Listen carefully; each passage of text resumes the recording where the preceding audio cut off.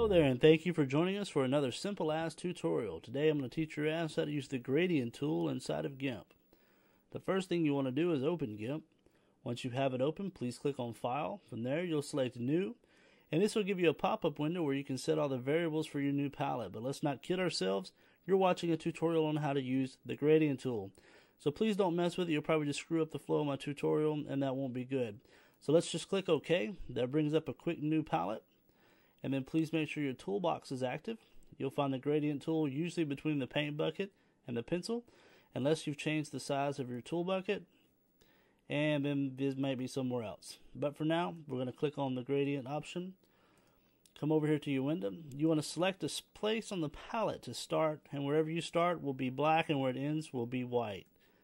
And so I'm going to start here and pull it down, and boom. You see it goes from black, gray, white. That's a gradient. Now, that gradient can be smaller by just simply not going as far with your line, such as here. So that's all you need to know in order to use the gradient tool inside of GIMP. Hope your ass learned something today. Please rate, please comment, and please subscribe. Thank you, and we'll see you next time.